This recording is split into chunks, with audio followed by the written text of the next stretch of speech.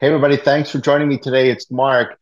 I've always wondered why, despite the fact that we've seen enormous progress in terms of technological knowledge, enormous progress in terms of chemical knowledge, paint is effectively the same thing now as it was, 150 or maybe even 200 years ago. It's some sort of combination of resin, which is created from petroleum product, combined with pigments, which are mined from the earth, which is basically just rock ground up to make suitable for the task.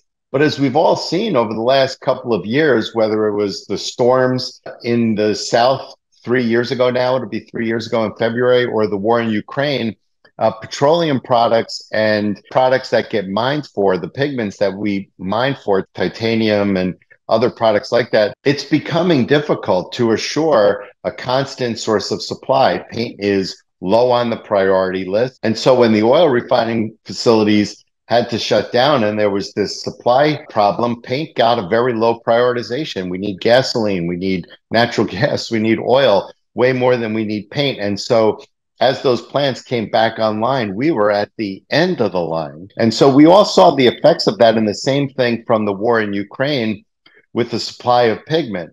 And so I've always wondered, why has nobody thought to try to solve that problem? I'm sure that Sherwin-Williams, I'm sure that Benjamin Moore, I'm sure that PPG, those combined are probably doing $40 billion a year in sales.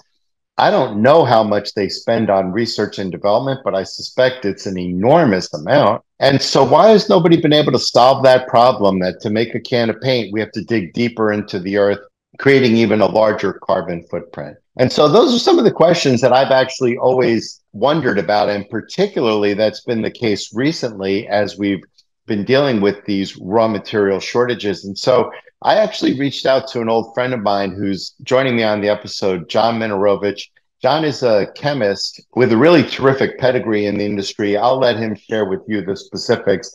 And I asked him some of those questions. Why are we so addicted to earth and pigment? Why is the coatings industry so addicted to only getting their resins from the deepest part of the planet? And so if you're at all curious about those things, as I am, give a listen. I think you'll enjoy this episode. So if that's interesting to you, I think you'll enjoy this episode. So give a listen. My friend John Minerowicz, Minnie, I've known him over 30 years. And if you're thinking about clicking off now because you think this is a bad idea for an episode, Brian, put my cell number up there. Shoot me a text. Let me know what you want to see me record videos about, because I want to put up here what you guys are looking for. So thanks very much, and enjoy my conversation with John Minerowicz. Hey, everybody, thanks for joining me today. With me today on my podcast is John Minerowicz. John is a former chemist in the coatings industry. Minnie, how are you today? I'm doing quite well, Mark. How are you? I'm good, thanks. Thanks for making the time. I appreciate it. John, you and I are old friends, but for other people listening, who don't know your history, why don't you just give us a quick summary on your career history in the coatings industry? Sure, Mark. I'd be glad to. I've been in the coating industry for about 43 years. I just want to run through some of the companies I've been with. I spent a year at Norton & Sons in Bayonne. I remember them. That became Urallo. Yep, that became Urallo. From there, I went to a small company called Atlas Paint and Varnish in Irvington. They did a lot of government mil-spec paints. From there, I went to International Paint, where I learned to formulate heavy-duty protective coatings for marine application as well as yacht coatings. And then from there, I went to Benjamin Moore, and I was with Benjamin Moore for 36 years, where I held a number of different positions. I worked initially in the interior solvent lab. I got involved with competitive testing, very much involved with the paint test farm that used to be out on Route 22 in Lebanon, which is now in Flanders. I was the technical manager for industrial coatings. And that's how you and I met. I'm thinking from the description you just gave, somewhere in like the maybe early to mid 90s, Benjamin Moore introduced their industrial program. And at Tremont, we got heavily into it. I was fairly new in the business. I'd become NACE certified, and I was really into industrial coatings. And you and I started meeting on jobs and stuff because these coatings did have sort of more difficult properties to work with and required a greater understanding than I had. And you were the one who Benjamin Moore sent to bail me out of those problems. Well, it's kind of you to say that. So the reason you're here, you're obviously a paint chemistry geek. And I've had some questions, over the course of my life. Some of them you and I have discussed over lunch, but we've never had a microphone and a video recording us. Some of them, are just things that have been on my mind. And so I thought, well, let's go through some of them and let's find out why we're trapped in the same paint can effectively that we've been using for the last 50 years. And so if it's all right with you, let's get going. We got some questions prepared. Sure, let's take a stab at it, Mark. And so for starters, particularly now where so much focus is on the cost of transportation and of transportation as part of the supply chain, why can't paint be just add water? Why are we shipping so much water around the United States? That's a very good question. Well, a couple reasons that I came up with. I'm sure there's probably others out there. My number one question would be: so somebody gets this container of dry powder. How would they mix it?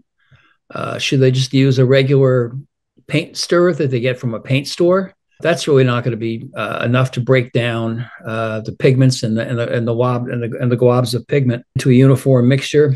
What you really need is something like a jiffy paddle that you would be able to slowly pour the liquid into the powder and create a nice uniform mix. That would probably be the ideal way of making it. There's a couple other things that need to be addressed. I like the idea of being able to just add a liquid to a dry powder, like you said, for saving transportation costs. But you have to go back and think about what's actually in the powder portion that you're adding the liquid to. And of course, it's going to be pigments and extenders. There needs to be some kind of additives for flow and leveling, for thickening, mildewcides. Some of these are powders, some of these are not.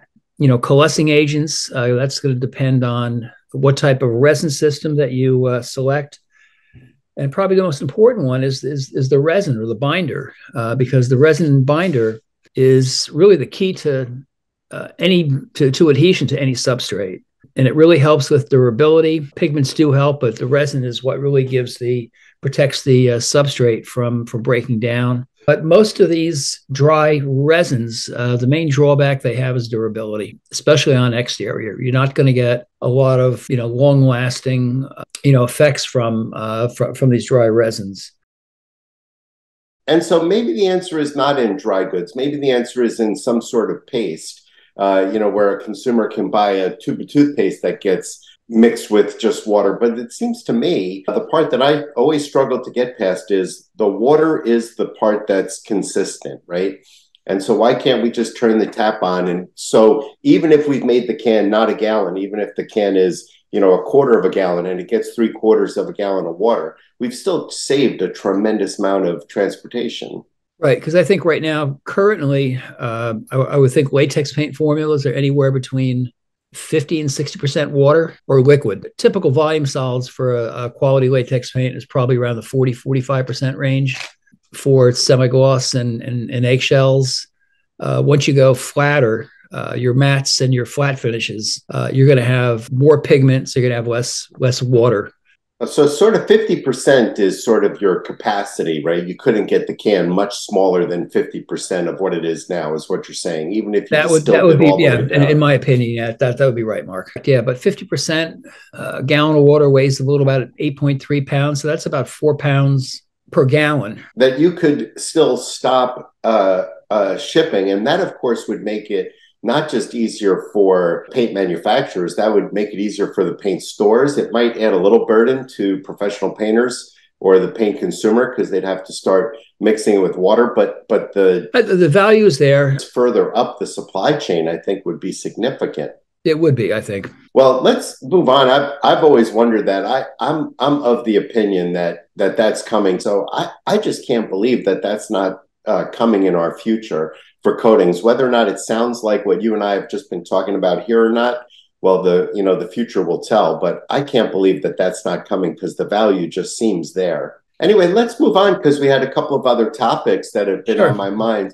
One of the things that I almost always ask you when we're on the phone is, why are paint manufacturers so addicted to resins that come from petrochemicals? Even the water-based resins, that we use in paints today, even zero VOC resins, products that are sold as environmentally friendly. These are all coming. They're all byproducts of oil and the oil refining process. Why are we so addicted to that? Why are there no alternatives to that? Most of the current raw materials are derived from petroleum or petroleum byproducts. Primarily, like you said, primarily resins, solvents, co-solvents, coalescing aids for water-based paints, and also freeze-thaw additives. Your glycols to keep paints from freezing, and also a lot of these petroleum derivatives contribute to VOCs. That's another issue that we've been trying to minimize as we formulate in the future. There are some natural resins that have been around for many, many years that I've been thinking about. And again, the key is going to be durability. They're not very long lasting now, but perhaps down the road, somebody would develop something that would be more long lasting. Linseed oil and casein come to mind as you say that. Those are both naturally occurring products that have both been used in coatings previously. Yeah, linseed oil is just derived, pressed flaxseed. It works very, very well with wood. Penetrates, does perform a nice protective layer. Linseed oil paints can be solvent free. Again, zero VOC. Casein, again, that's derived from milk, and that's been used for thousands of years. It's been used by the Egyptians in distemper paint on walls and murals, but again, which are still there 5,000 years later, by the way. So don't go dissing casein, right? It obviously does the job. But again, they're not very abrasion resistant. I mean, you can't really rub against them, or else you're going to be losing your 2,000-year-old pictures. And there's that would be distemper paint, which is interesting. There's a couple other ones that have been considered as resins for paints. That would be beeswax, which is interesting because that was used by the ancient Greeks as a binder to make encaustic paints, which were used again for paintings, and it was used for ship bottoms to protect the hulls of ships. And so that obviously was abrasion resistant. Oh, it was definitely water resistant.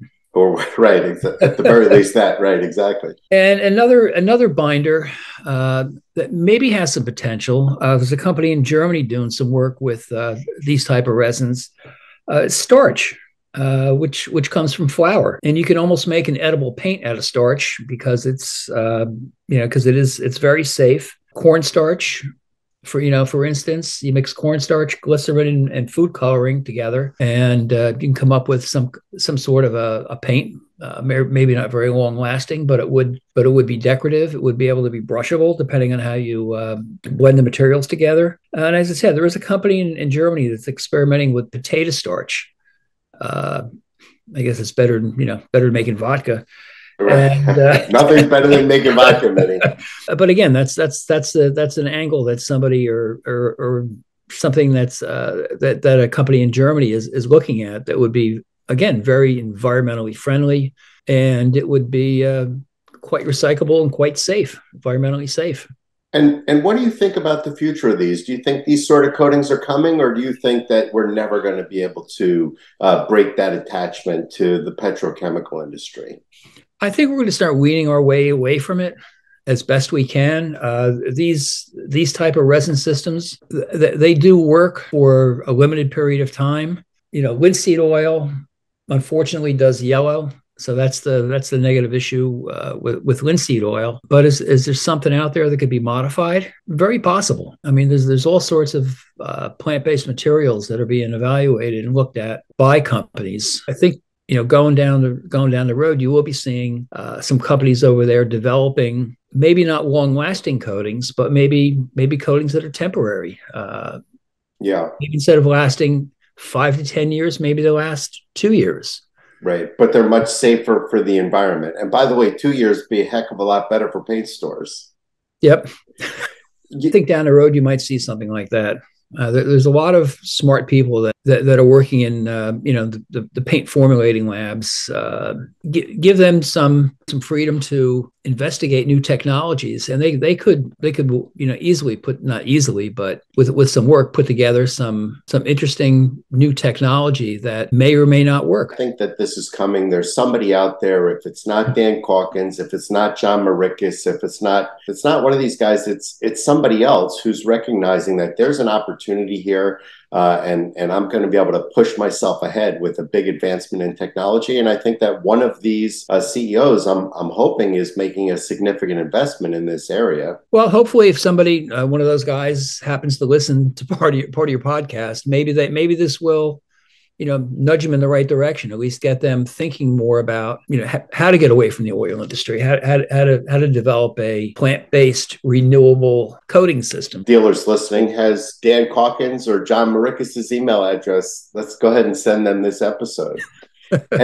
And so I have the same question for you, not so much on resins, but about pigments. We still do the same thing for pigments, which is to say that we dig out of the earth and we process them in such a way that we can use them in pigments. But it's obviously wildly destructive. TiO2 factory or mine is wildly destructive on the areas that it's in. Why are we so addicted to earthen pigments as well? Probably the main reason that I can see for mine pigments, well, they're easy to get to. You dig them up, you grind them, you separate them by particle size, and you can control the particle size, and that will help develop some of the properties. But as far as titanium goes, that's a tough pigment to get a replacement pigment for that, because it actually has the highest refractive index of any pigment that's being used today.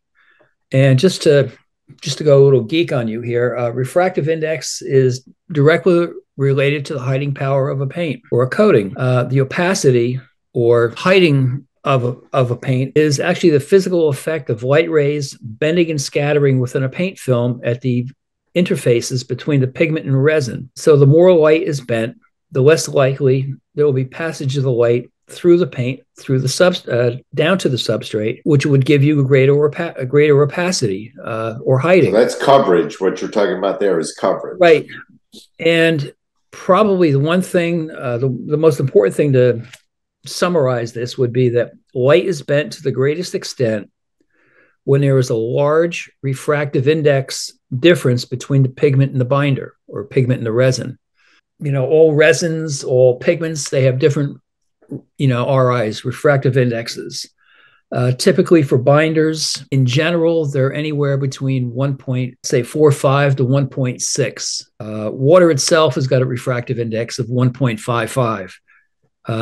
For reference, air is 1.0.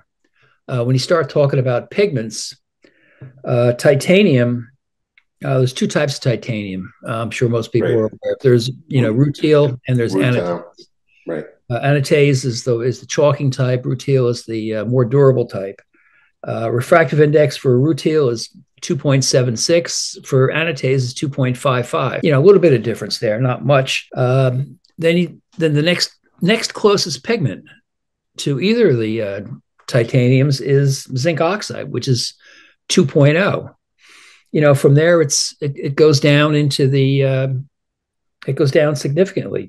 Barium sulfate varieties, 1.6, talc, 1.59, calcium carbonate, used in a lot of whitewash paints, 1.56.